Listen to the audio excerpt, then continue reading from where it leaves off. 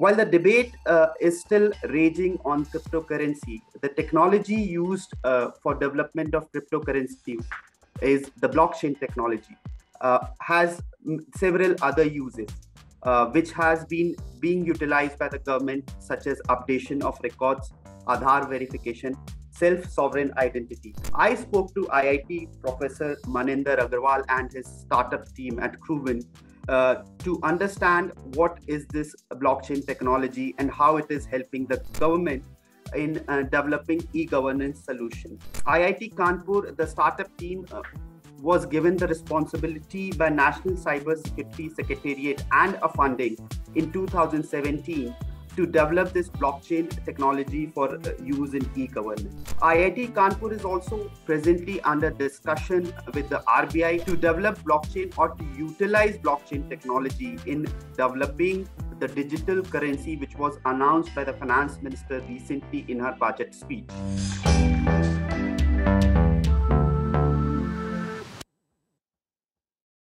So let me ask you this question, Professor.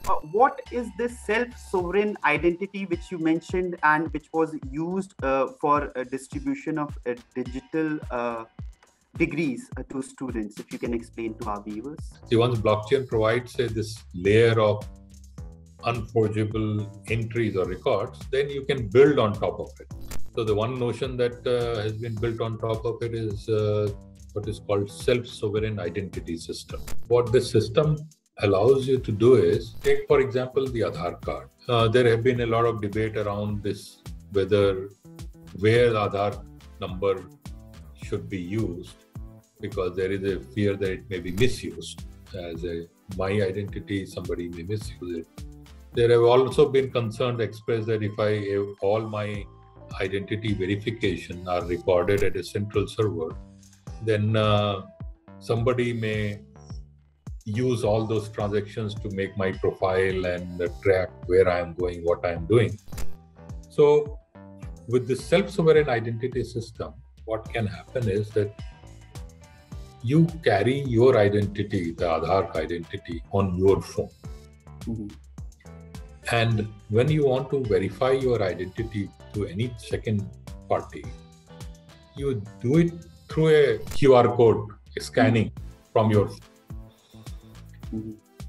There is no third party involved. That is, this verification step doesn't have to be routed through any central server. It happens directly between me and the person I want to verify myself to.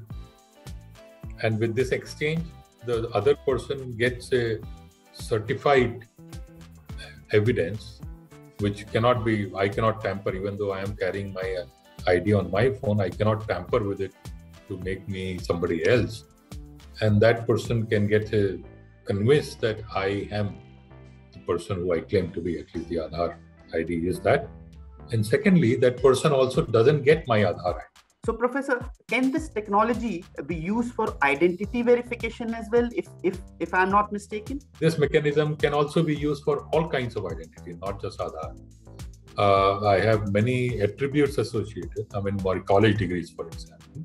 So I can load them all on my phone and verify whoever wishes to verify that I have graduated from this college on this year with these many marks. I can directly certify. And that is what we recently used in IIT Kanpur in the convocation when the Prime Minister distributed the degrees. This system was used to give the degrees to every student who graduated. Again, there is a big racket here. There's forged degrees, which a lot of people misuse, and the employers get misled with those degrees. So all that problems get resolved. Can you give us more examples of this SSI system that you mentioned, which will be increasingly utilized in near future? For example, let's say airport entry. Today, when you see that in airport, there are long queues outside, especially in rush hours. Because at the airport gate, a manual verification is done. Whether you are a holder of the ticket, what time is your flight, your name against your ID card, etc. Now, all that can be compressed into your phone in a QR code, which can be scanned by the security guard at the entry. On the display of the security guard, all your details about flight and name and photograph, everything will appear. You can verify, just see once and verify immediately without looking at multiple things. This will cut down the processing time very substantially. I mean, take, for example, vaccination certificate. We have to verify our vaccination certificate at many places. Now it can be sitting on your phone as a QR code. You just scan it, verify it, and you move ahead. It becomes a job of a few seconds. So does this also require internet? But because as you're aware that not all places in India are covered under the internet. It needs internet at the time when you're downloading it on your phone. That's a one-time job. Once you have downloaded, then forever it's sitting on your phone. Of course, if you lose your phone, then that's a problem, but otherwise not. We come to our last question. Is this technology tested? Is any government or government agencies are using this? Yes. So this is, first of all, an initiative from the government. National Cyber Security Coordinator's Office.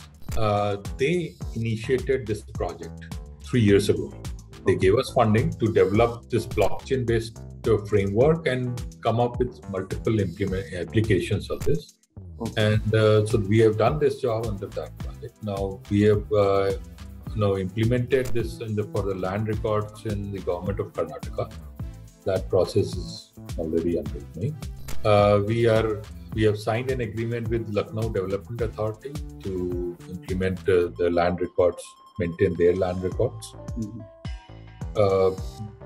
We have already done this 2 identity-based, self-sovereign identity-based checks. And now we are in discussion with the MIT, with the UIDAI and other NTA, the National Testing Agency. This is another interesting example that when these big exams like JEE or NEET, when they declare their result, the servers get overwhelmed. There is this sometimes some people try to forge those results. So again, we are actually in discussion with NTA. The idea being that the results, as soon as they are announced, they will be pushed directly to the phones of all the students. The result that will come will be unforgeable, and they can use it to certify their performance anyway.